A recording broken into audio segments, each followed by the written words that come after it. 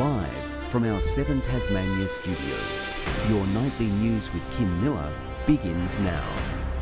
Good evening. TT Line's CEO is the latest to announce his resignation in the wake of continuous public backlash over delayed Spirit of Tasmania vessels and a place to berth them. The company grilled in a hearing today, with fears the project will fall even further behind what's already expected.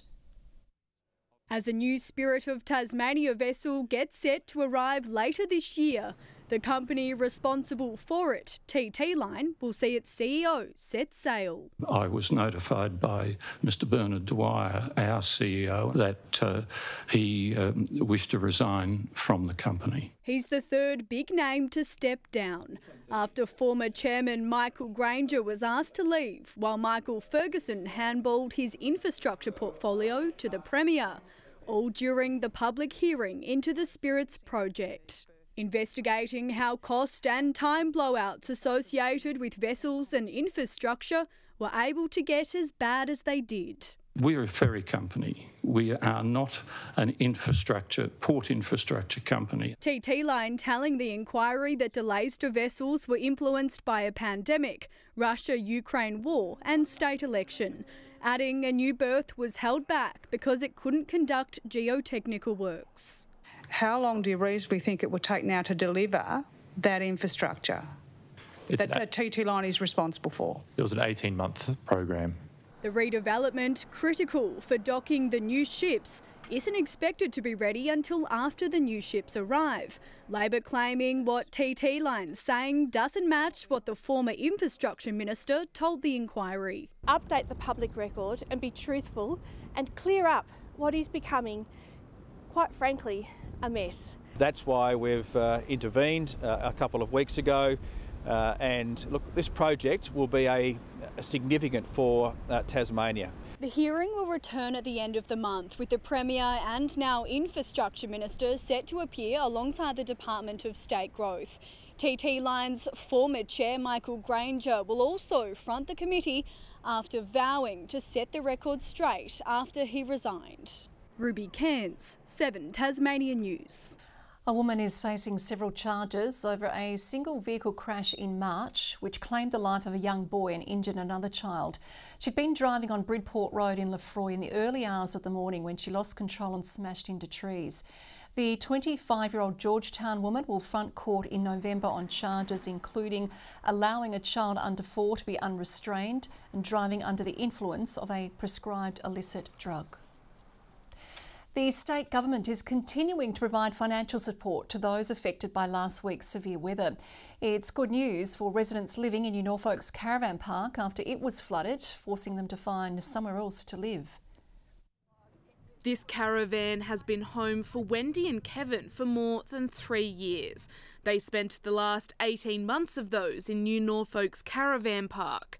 That was until it became inundated with water during last week's flooding emergency. Biggest can't be choosers, we had to move. After spending a week at a nearby football oval, the couple have had to move once again, this time to the Glenorchy Showgrounds. We want to go back to the caravan park and that was our home, the same as a few others that were there that had to move out. Wendy and Kevin have both received grants of $250 each. While they're thankful, yeah, might go towards paying some rent for here. Might even buy himself a beer. I don't drink. Others who have also had to move believe it doesn't go far enough. It's nowhere near enough, as far as I'm concerned, not to replace what we've already lost. I believe it's $250. Do you think that goes far enough? Not really, no. The Premier today announcing further support, waiving tip fees for those affected. It's been very tough. It's been very tough for people out there in extreme conditions.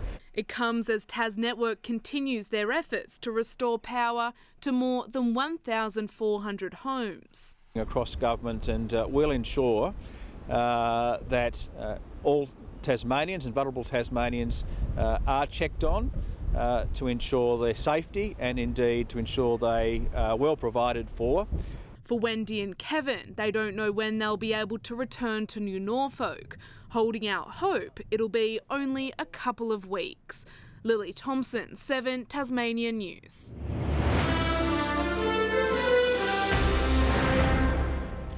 A decline in residential housing construction looks set to prolong the state's housing crisis. Master Builders Tasmania says new home building starts have dropped, making it harder to deliver on housing stock expected under the National Housing Accord. Replicating the hive of building activity reminiscent of the 90s is key to Tasmania achieving its housing expectations. Master Builders Tasmania says the state is seriously behind its residential housing construction targets set under the National Housing Accord. We were expecting to see 25,600 homes built in Tasmania over the next 5 years.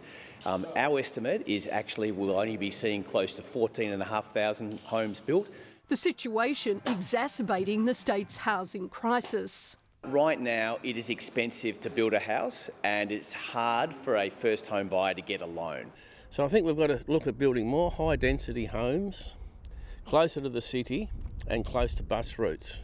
John Faulkner has been building homes around Launceston for decades and says a lack of trades is also contributing to the problem. And it's not just the carpentry trade, the building trade. We need a lot of plasterers and painters and tilers and sub-trades. The biggest stumbling block is Tasmania's capacity is limited when it comes to ramping up large volumes of higher density homes.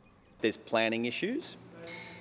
There's the fact that to date Homes Tasmania, who's responsible for our social and affordable housing stock, have not had a big focus on this. But he believes there's still an opportunity for Tasmania to catch up in the long term. Social and affordable housing. We've got a very clear target of 10,000 homes and we will deliver that. Melinda Ogden, 7 Tasmania News. Tasmania is a step closer to making cashless pokies a reality as public consultation opens on the nation-leading reforms. The compulsory card-based system would cap losses to $100 a day and $5,000 a year at venues statewide. There's still no date set for the introduction of the scheme, which is already overdue, but the public can have its say on the Treasury website until October 18. Bike riding enthusiasts are gearing up for Cygnet's annual cycling festival. First launched in 2022, this year the event is focusing on providing fun and engaging activities for the whole family, as well as more serious races for those keen to participate. Our 60-kilometre Hell of the South race, which also happens to be state road championships for the last time on this course. This one really caters to everyone. There's a shorter course and the longer course. The roads are beautiful. Organisers are hoping to attract more than 240 participants across all events, and it begins on November 9. Key industry stakeholders have attended a community roundtable to discuss how best to assist regional communities impacted by last week's severe weather events. Leaders from a range of industries, including housing and hospitality, were included in the meeting. The Premier also addressing the group ahead of handing down the state budget on Thursday. Tasmanian unions have banded together to voice grave concerns ahead of this week's state budget, worried about the impact of potential cuts to the public sector workforce. Leaders calling for those on the ground to be put first after a report claimed Tasmanian public sector wages have fallen behind those interstate. We are having trouble getting workers to come into the Tassie public sector and stay in it because they are not offered competitive wages. So, for example, for a nurse and midwife, if they want to be paid more, they could go to Queensland right now and get paid an extra $10,000 just for turning up. The government says its state budget will see upgrades to hospitals and employ more frontline staff such as doctors and nurses.